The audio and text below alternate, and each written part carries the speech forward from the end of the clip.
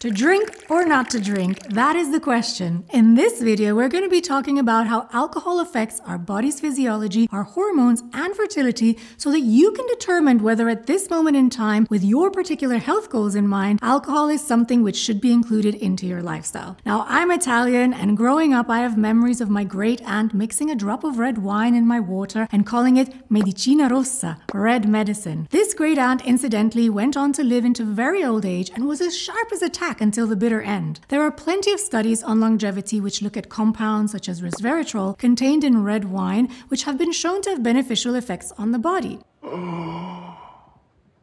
But does this mean that we should all be drinking red wine every day for health and longevity? Maybe not.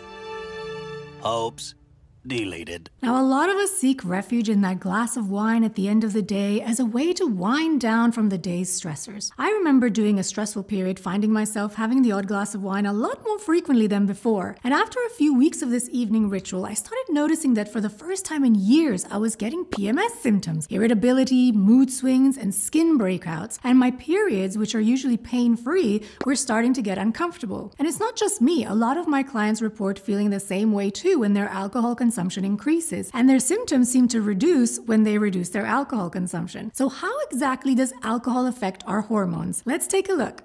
Alcohol disrupts blood sugar.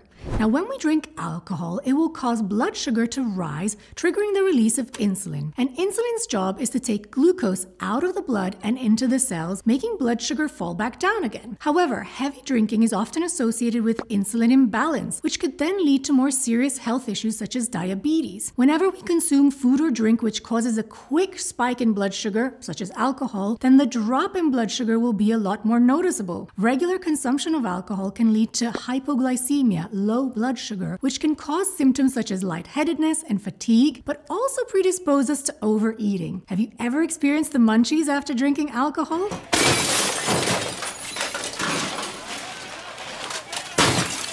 That will be your blood sugar dropping and our body desperately trying to get it back up with a quick hit of energy. And let's face it, the food choices we make when we have a few drinks are not always the most nourishing, right? I'm thinking of things like crisps and fried foods, pizzas or burgers, the stuff we crave when we're walking home from the pub. Or maybe that's just me. Now you may be thinking, well, that's a cool story, but what does this have to do with my hormonal health? Well, blood sugar balance and hormonal health are very closely linked.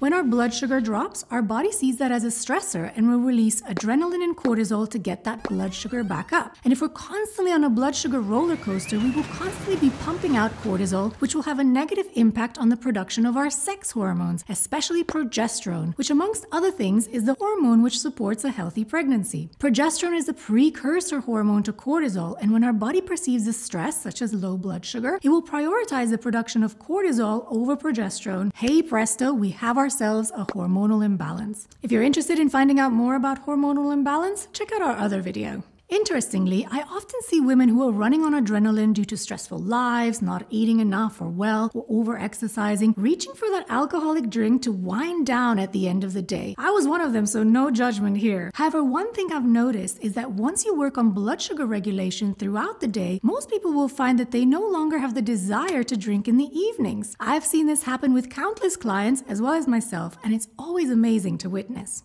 Alcohol is taxing to the liver.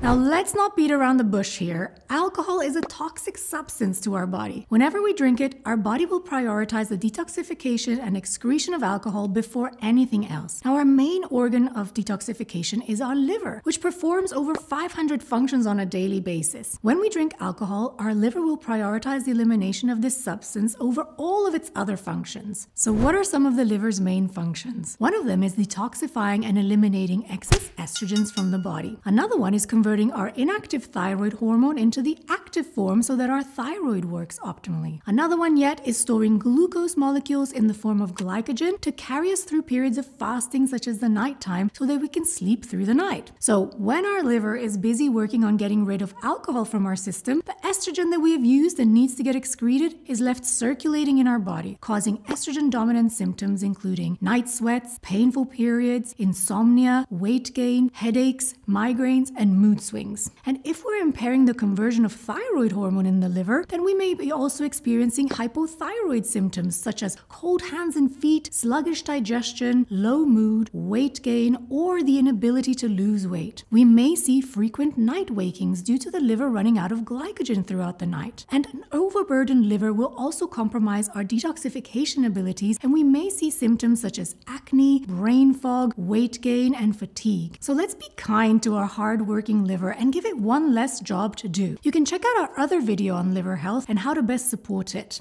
Alcohol is an estrogenic substance. Now, in addition to placing a burden on the liver and hindering the detoxification of estrogen from our bodies, alcohol itself has an estrogenic effect on our system. Studies have shown that moderate alcohol consumption affects our body's estrogen and progesterone levels, both in pre- and postmenopausal women. It not only increases the level of estrogen, but it has also been shown to decrease progesterone levels in premenopausal women. Remember, estrogen is the hormone of growth and proliferation. So when it is in excess or unopposed by progesterone, we may see growths where we don't want them. Things such as polyps, cysts, fibroids, endometriosis, and even certain tumors. Studies have shown that alcohol consumption increases estrogen levels in postmenopausal women on HRT and increases their chances of breast cancer.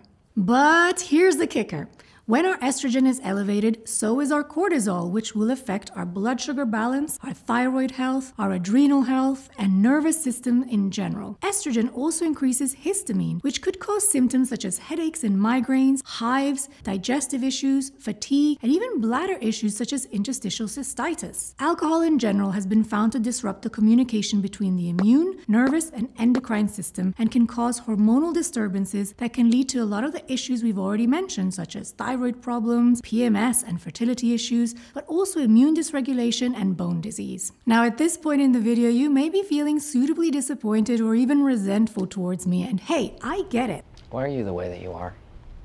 Honestly, every time I try to do something fun or exciting, you make it not that way. I like a glass of red wine as much as the next person, but let's not kid ourselves here. If you're struggling with hormonal, fertility, skin, thyroid, weight, or adrenal issues, drinking alcohol is most likely not helping matters. Now, this does not mean that we can never enjoy an alcohol drink again, but alcohol needs to be looked at in the context of our current health status and what we're looking to achieve. Ask yourself, at this stage of your health journey, is it truly serving you? Now, it can be hard to avoid alcohol when it's such a big part of socializing, but there are plenty of great non-alcoholic drinks you can experiment with. Sparkling water with fresh lime or lemon and some Angostura bitters is a lovely refreshing drink. Mint and fresh lime are a beautiful combination too. A lot of bars and restaurants now serve kombucha and sophisticated alcohol-free herbal options. And remember, if you work on your hormonal balance and blood sugar balance, you will most likely find yourself not feeling the need for a glass of wine to deal with the day's stressors. Try it and see. If you're struggling with some of the symptoms mentioned in this video, consider working with a naturopathic nutritional therapist to find a bespoke diet for your needs. If you found this video helpful, be sure to click that like button and subscribe to stay up to date with all of our future content. Until next time.